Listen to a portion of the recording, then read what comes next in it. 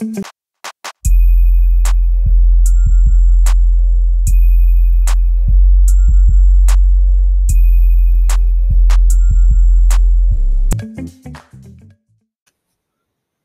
guys, Mehul here back again with another new video, and today, yes, the day has come. I'm really making a coding tutorial. So as you guys already know from the video thumbnail or video title that it's gonna be a video about how you can integrate have a GIF as a background image of the whole background of the website, like the whole thing. Okay, so let's just get started, and at the end of the way we will get to see the result. And another note for you guys, that is, I have already prepared a whole blog post about this. Okay, and I will give the links in the description of that black blog post. You can directly go to that blog post and follow along from there, because if you someone who don't like to see tutorials about code, you can totally do that. So let's just get started. Okay, so here I am in my code editor. Okay, and I have just created the next project with this command. Wait, let me increase the screen size, otherwise it would not be visible. So basically I have created a new next project, that is yarn create next app demo. I have named that demo and just created the next app next project, and that's it, and cd into the demo folder. Okay, so here we have our uh simple folder system. Like in the demo app, we have public, we have styles, and that's it. In styles we have a global and home module. And if I want to run it, so let's just run it. Okay, wait, what? Yarn dev. Okay, let it just run. uh and I have added the bg.gif in the public folder of this project, because obviously when we have to serve something publicly, we have to include that image or whatever into this public folder. That's how next project gets uh, get rendered. Okay, so what I will just do, actually I can do it in two ways.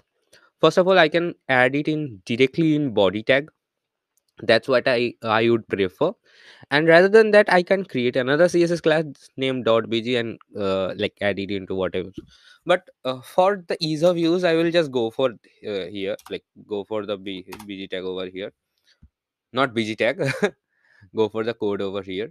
So simply use background url, and that's it.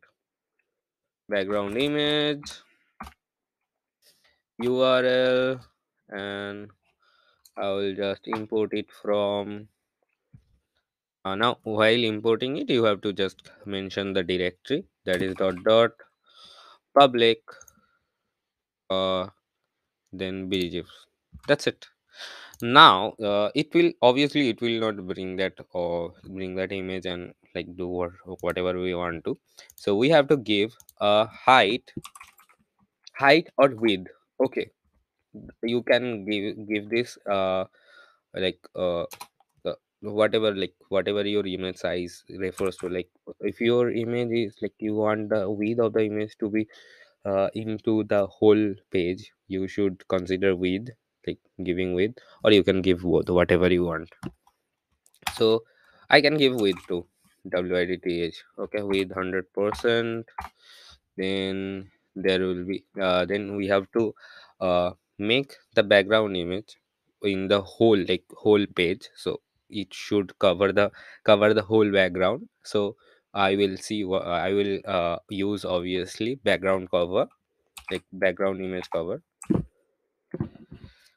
Wait. Okay, background size, cover. Then we don't need background repeat, background no repeat. GitHub Go Pilot is great. So I will just tab it and enter it. And then background position center. What? I don't have to even code. GitHub is doing everything for me. Like GitHub Copilot is doing everything for me. And that's it. That's it. That's simply it. And most probably it will not work. Let me open it in the browser.